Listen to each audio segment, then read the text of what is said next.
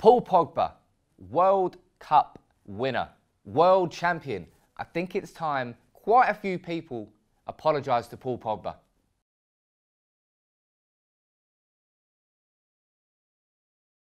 Pogba, as I said, World Cup winner. Absolutely buzzing for him after what has been a couple of years of people just wanting him to fail. But he didn't fail at the World Cup. Fantastic in the final. Fantastic in the semi-final as well.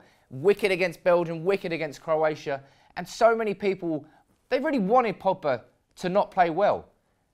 But he's won the League Cup with Man United, the Europa League, and now he is world champion at 23. And he played in a two-man midfield alongside N'Golo Kante, a position where so many people say that he cannot play. He played it, and he played it very, very well in a disciplined sort of role. Jose Mourinho will be loving what he saw with Paul Pogba out of the World Cup. And I certainly did. I still think he will become the world's best midfielder. Give him another 2-3 years when he's properly matured. I can see it being the case. And you can't argue with his resume either. You know, he's won Serie A, won the Coppa Italia, been in Champions League finals. He's won the Europa League, just needs to win the Premier League with Man United. Hopefully this year it's going to happen. And if it does happen, Paul Pogba is going to play such a crucial role in that. And now at Manchester United, we've got the midfield, hopefully, that can get the most out of Paul Pogba.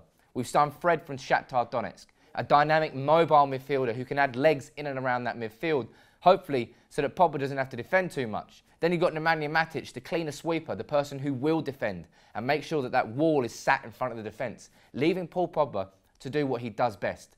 And for me, that is create and score goals. Got a couple of goals at the World Cup, and he got goals and assists as well for United last season. His passing range is a very dynamic, complete player. But Graeme Souness, a man who still, even though Paul Pogba is a world champion, refuses to give him a compliment, just needs to sit there and eat humble pie. Because you're all wrong about Pogba. Everybody knew you were wrong about Pogba, and he's showing it, and he's proving it on the biggest stage in world football. And I think it's a fucking high time that some of these pundits that came out and just permanently criticised Paul Pogba for what he did to his hair, how he danced on social media, trying to concentrate on little tiny negatives and ignoring the fact that he is a world-class footballer. Now, as a world champion, you can't get any better than that as an international player. We've still got the Champions League that we're chasing. In a few years' time, hopefully we can get to that level where we can compete for it again. And Paul Pogba is going to be a United player for years to come, I hope. And I do think he will become the world's best midfielder. But what we saw at that World Cup was what Man United fans have been seeing this season. It's just that the other players around him hadn't been playing to that level. If we can do that this year, now we look like more of a team and Pogba can be the catalyst, just like he was when we were 2-0 down against Man City at the Etihad. Who scored 2 goals to bring us back? It was Paul Pogba. Yes, there have been games where he went invisible, but next season, I think he's going to be the best player in the Premier League. And if Man United do get anywhere near to winning that league, Paul Pogba is going to play a huge role in that. So big congratulations to Paul Pogba for winning the World Cup. And it's about time plenty of pundits, I'm looking at you, Graeme Souness, first and foremost, need to apologise to Pogba because he is world class and he deserves all the credit in the world.